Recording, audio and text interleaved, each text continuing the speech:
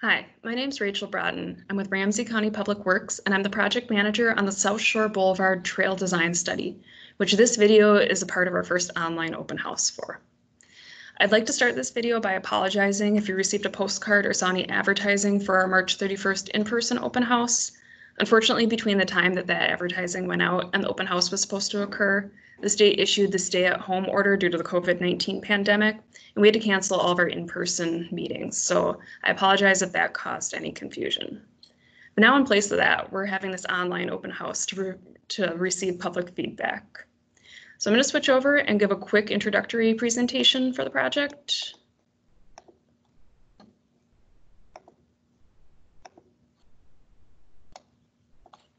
Okay. So as I said, this is the online open house for the South Shore Boulevard Trail Design Study. This open house is open from May 15th to May 25th, but a lot of the material that we're posting will be available after that. What we're hoping to get out of this is some public feedback on 3 proposed concept designs. As part of this open house, we have posted those 3 designs in an aerial layout form. We have a wiki map where you can post comments along the corridor at specific locations, and we have a survey that can be filled out also. So this project is proposing a 1.5-mile trail along South Shore Boulevard between White Bear Avenue and County Road F. You can see it on the south side here of White Bear Lake. So this map is showing how that trail is going to fit into some future projects in the area. It'll be in the northern extension of the Bruce Vento Trail. It'll connect into the future Rush Line BRT system, and it'll help build out the Lake Links Trail, which is a planned trail that encircles White Bear Lake. The purpose of this project is to improve pedestrian and bicyclist connectivity, comfort, safety, and access across and along South Shore Boulevard from White Bear Avenue to County Road F. We've identified the main needs for the project as to establish pedestrian and bicycle facilities, to fulfill several local agency future bike and ped plans, including the Connected Ramsey Communities Network, and to improve neighborhood connections to local trail systems and lake accesses.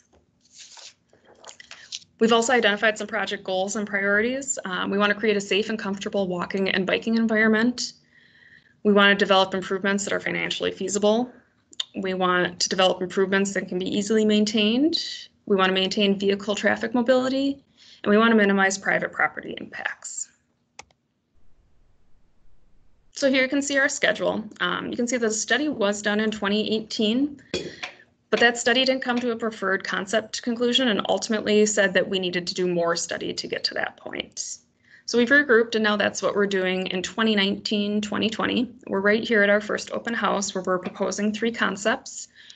We're going to get public feedback, choose a preferred concept, and come back at a July 2020 open house.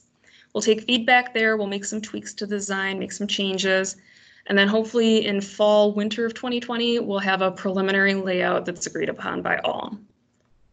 Final design is going to take us through 2021, and then hopefully we'll be constructing this in 2022.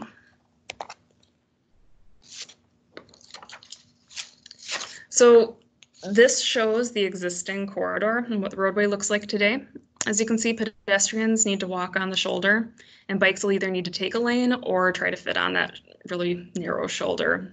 You do have standard 12-foot vehicle lanes and roughly 4 foot of shoulder throughout the corridor. There are a number of items and characteristics of the roadway that may be impacted by this project that we need to think about. We do have overhead and underground utilities through here. The drainage is likely to change from what it is today. There's a lot of vegetation and plantings up against the existing roadway. Obviously, the bicycle and pedestrian facilities will change. And parking may be affected, both residential parking that's right now really close to the roadway and parking along South Shore.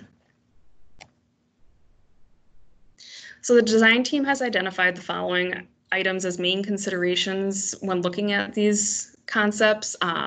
Please think about these as you look at the layout, and by all means suggest other considerations if you think we missed something or something may be more important.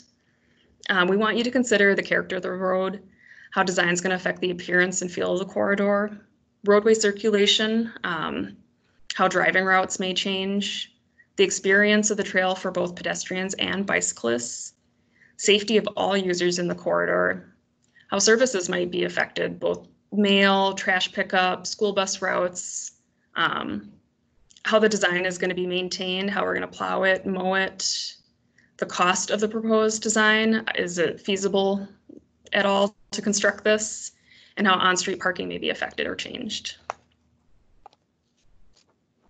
So here are our proposed typical sections. As you can see on top, we have a one-way roadway option. This is pretty narrow and almost fits within our existing pavement width that you can see here. This does only provide one direction of vehicular traffic though. We also have a two-way roadway option, which you can see here. It provides both directions of vehicular traffic, but it is quite a bit wider than our existing pavement width. We may need to acquire some property for this, and we may need to build a couple retaining walls where the slopes are very steep.